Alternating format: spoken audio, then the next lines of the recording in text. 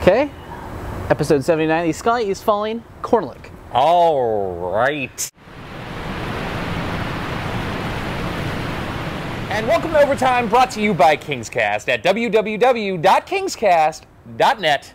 I'm Keith Cornlick. And I'm Chris Kalazewski. And we are back from Staples Center, and all I can say is, ugh. That's right, Kings fans. It's episode 79. We're going to be talking about the San Jose game, talk about the Columbus Blue Jackets game, talk about who the hell is Dwight King, give our tribute to Finland, and again, talk about the line combinations. So here we go, episode 79, entitled, The Sky is Falling. Cheers, Dennis Bernstein.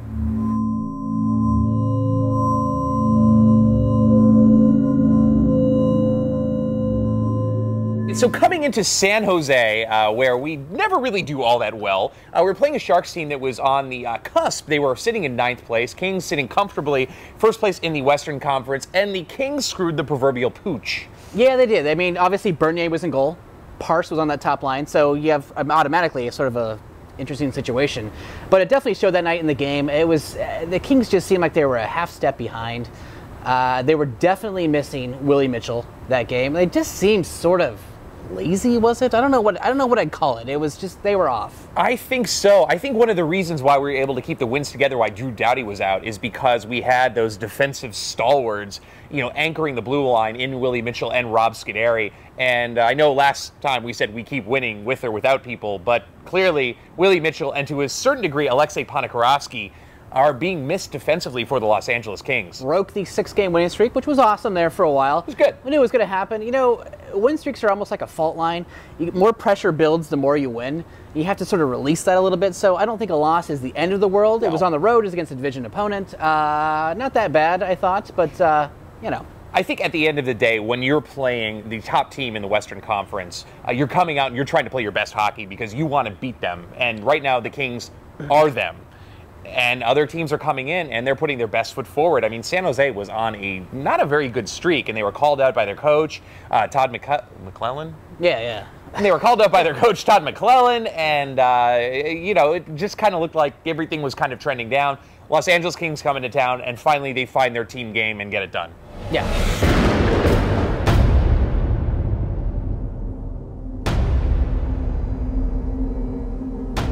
So playing the Blue Jackets tonight. BJs. The BJs. First of all, I want to apologize to the people that follow me on Twitter. I made a lot of BJ references online. And look, I am just immature. I have the sense of humor of a 16-year-old boy.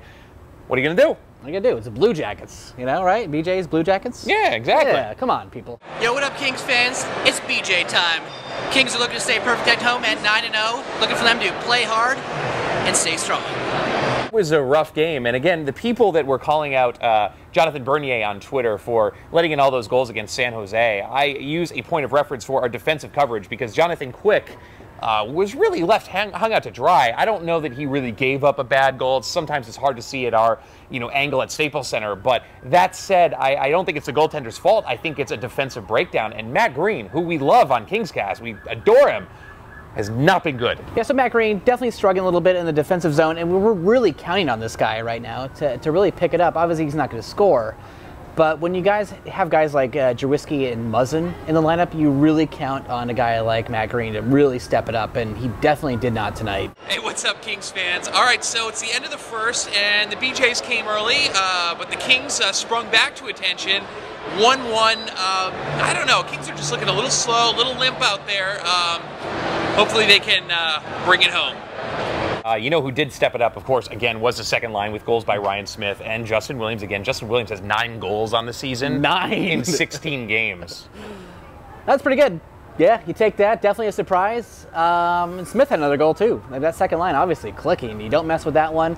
Every other line, though, the first line, obviously, we talk about this all the time, every episode so far this regular season.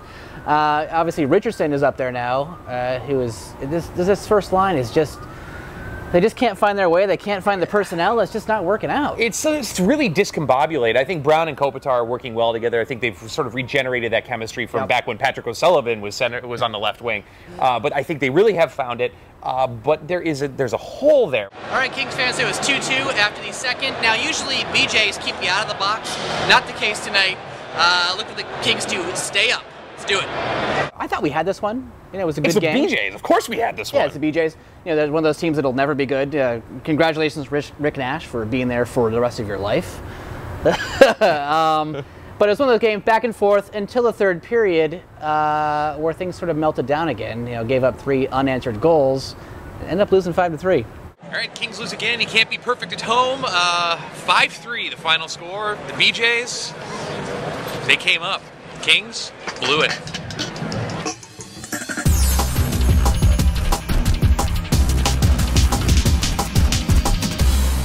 All right, so in place of Alexei Ponikarovsky, who is on the injured reserve, the Kings needed to call up someone, and that person was Dwight King, who most people really don't know who that is. We're going to tell you about that in a new segment we like to call, Who the Hell is Dwight King?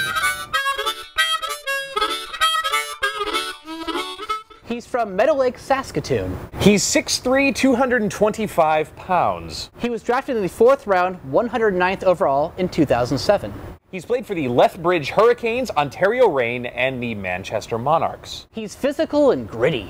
He has 9 points in 16 games for the Manchester Monarchs on their Calder Cup run. He is at best a poor man's Alexei Ponikarovsky. He is not Glenn Murray.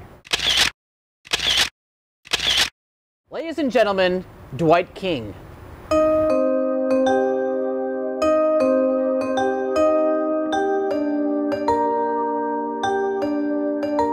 Okay, Kings fans, so we have a lot of followers on YouTube, and obviously the top 2 countries are the United States and Canada, obviously. Of course. But the third might surprise you a little bit. It is not Russia. It is not Sweden. It is not Slovenia. It's actually the great nation of Finland. Now, I know in the past we've said some sort of questionable things about Finland. Oh, you double vowel motherfucker. Oh, you reindeer-loving punk. Oh, you cheap shot artist. But we would like to make that up, and we're going to give you our top 5 favorite things about the great nation of Finland.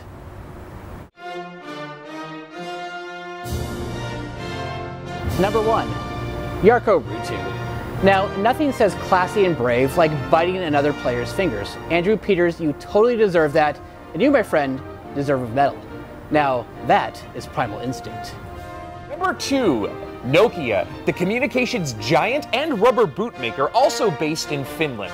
The theater across from Staples Center also bears its moniker. If it were anything else, it would just be weird. Like Sony. Number 3, Nightwish. This Finnish symphonic metal band has been inspiring the world with its fantasy and goth-based music for over a decade. Now, if you don't get emotional listening to the song Sleepwalker, you are simply not alive.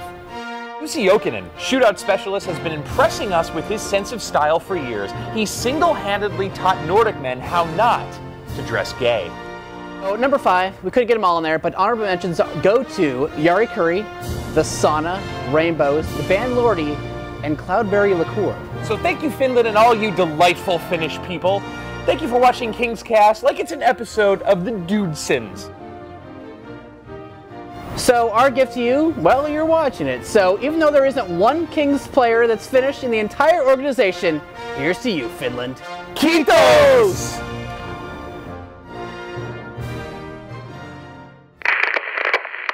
All right, so we have an East Coast trip coming up, Chris. We got 4 teams. We're hoping to go 2-2. It's going to be very, very interesting. So we will be right back at you on Monday, well, really Tuesday or even Wednesday when we finish the edit of the show, for our Thanksgiving episode. That is episode 80. Yeah. High five, yeah.